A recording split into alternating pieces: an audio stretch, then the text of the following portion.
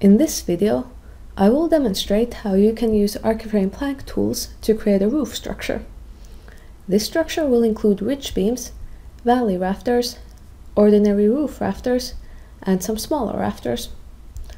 To create these, we will be using ArchiFrame's plank features, which include cutting and adjusting plank end tools, the groove tool, the automatic valley rafter tool, and the rafter ending tool. As a starting point, I have here a demo house that contains ArchiCAD structures and most ArchiFrame structures, except for the roof. To create the roof, I'll first add the ridge beams using the ArchiFrame Plank tool. So first, I will select an 80 by 300 mm plank type for the ridge beam. Then I will open the roof plan view, where I can see the walls in the floor below as a trace reference. And now I will select the bottom of the plank as the anchor and set this anchor to the correct height. I will also select a layer for the plank. Then I will place the plank so that it spans from one end of the house to the other. And then for the second ridge beam, I will select the height of 6,711.6 millimeters. I'll place the beam so that it spans from the column inside the house to the southern exterior wall.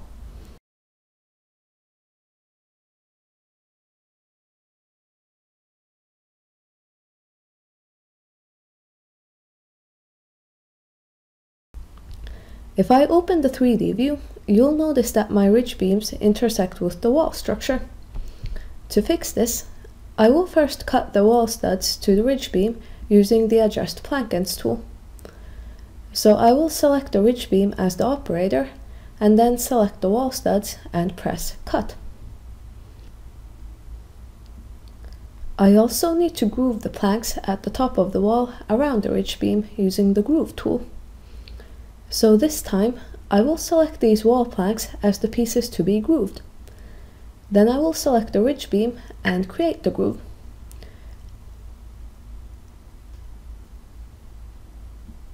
And here you can see the result.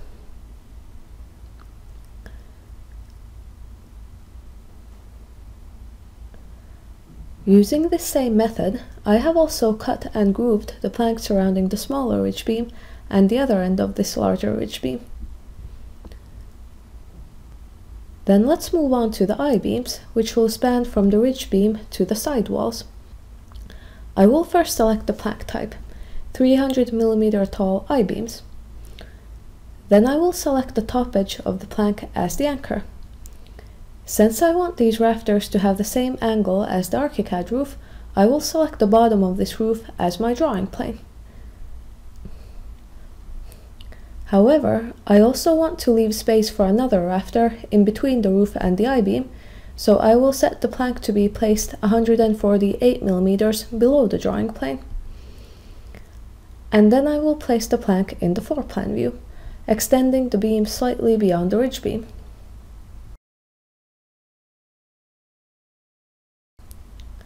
Back in the 3D view, I will then use the Adjust Plank Ends tool to cut the plank so that it will rest on top of the wall. So I will start by selecting the wall's top plate as the operator, and then I will cut the I-beam to the operator. Then I will do another cut along the wall framing's outer surface, this time by picking the plane of this outer surface in 3D.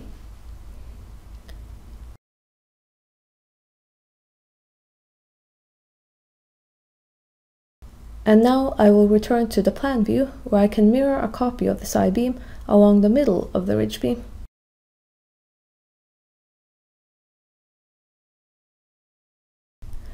The next step is to cut the I-beams so that they fit around the ridge beam.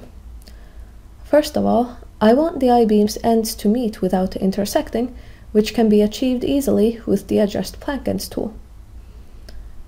Then I want the I-beams to have a cut around the ridge beam using the Groove tool.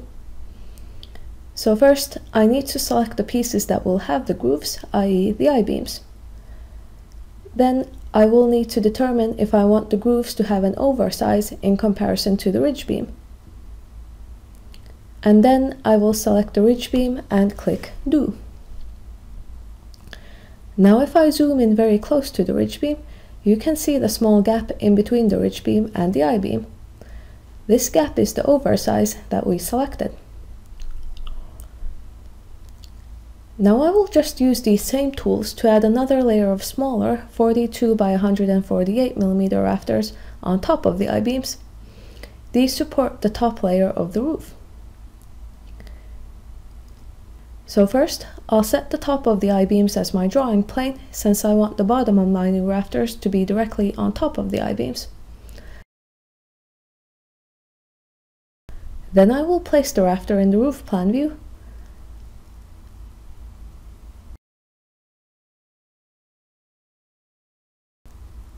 and mirror a copy of the rafter to the other side,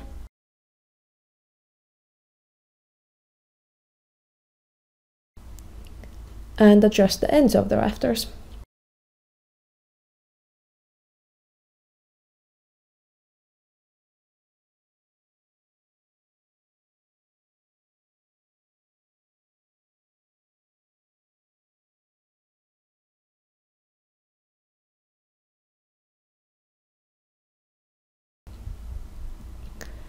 And here's the result in 3D.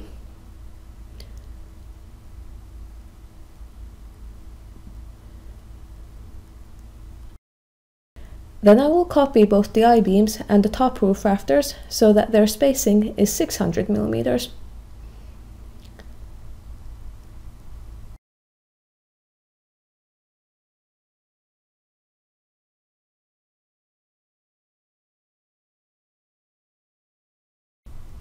And I will repeat this same process of adding, cutting, and copying planks to create a similar set of rafters around the smaller ridge beam on the southern side of the house. Now I am ready to add the valley rafter. ArchiFrame has a special tool that helps you place the valley rafter correctly. So I will first select two intersecting I-beams. Then in the Add Plank window, I will choose Valley Rafter as the plank type. In the window that opens up, I need to select the material for the rafter. And now, to create the Valley Rafter, I simply need to click OK. Then I just need to use the standard plank tools to cut the valley rafter to the wall, and to cut the other roof rafters to the valley rafter. And then I will repeat this process for the other side, and also for the top roof rafters.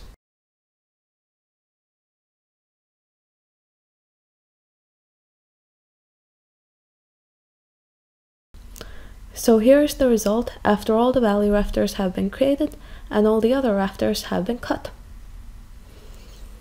And to finish the roof structure, I could just add some mini rafters along each end of the house, again using all the same tools that we've already looked at.